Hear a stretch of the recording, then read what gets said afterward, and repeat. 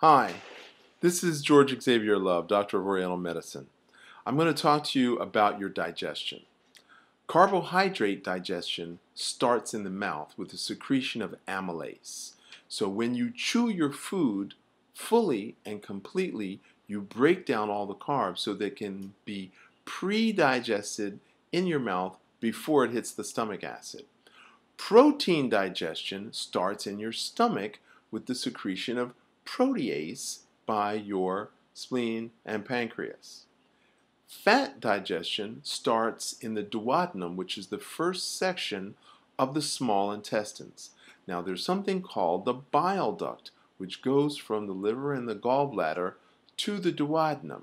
So, when fat hits the pyloric valve, then the gallbladder is triggered to release bile, which breaks down fats. So, carbohydrate digestion in the mouth, protein digestion in the stomach, and fat digestion in the small intestines.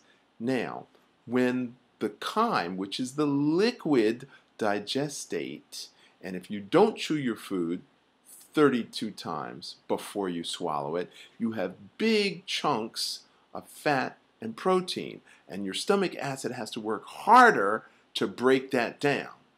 Now, that chyme, that liquid digestate, goes into the small intestines. There's something called the hepatic artery that takes that from the small intestines to the liver. And there's a little guy at a computer coding and tagging each nutrient and telling it where to go. Now, from the liver, that blood goes to the heart, and the heart sends it to the lungs for oxygenation. It comes back to the heart, and the heart sends the nutrients out to the rest of the body.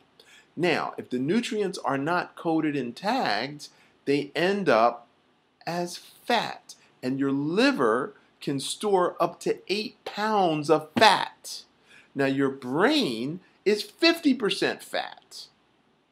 Now, your liver's job is to break down toxins, convert it into water-soluble substance, which is then excreted by the kidney.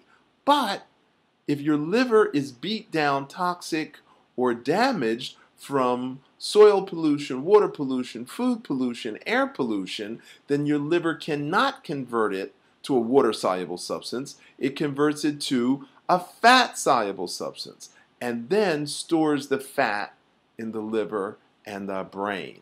And that's why you forget where your keys are. You forget where your glasses are. You leave one room and you can't remember why you went into the next room. Okay? So our memories fail us because fat and toxins bind together. All right? So, A, you got to chew your food. B, your liver makes the bile which breaks down the fats. Now, when that gets to the large intestine has 3 parts: the ascending, the transverse, and the descending. Your large intestine is still absorbing fats and sugars in the ascending colon. So again, if you're not chewing your food, you have big chunks of fat in your colon. And that makes your system have to work harder, which ends up with diverticulitis, which is irritation, and diverticulosis, which is where the tissues necrose.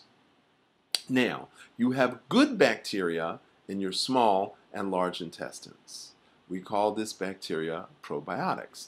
In the small intestines, it's acidophilus. In the large intestines, it's bifidus.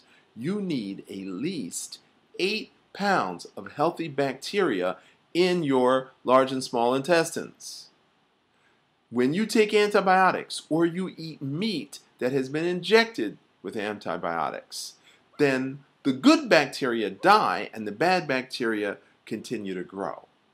So you have to constantly replace the good bacteria or acidophilus. If that doesn't happen, then the bad bacteria eat holes in your small intestines, and we call that bacterial overgrowth of the small intestines, or what is commonly called leaky gut syndrome. So when you see people that are swollen, it doesn't necessarily mean fat. It could just be dirty water in the peritoneal cavity from you not having enough good bacteria. So to sum this whole thing up, you got to replace your probiotics. You got to chew your food, and you have to drink hot tea with every meal.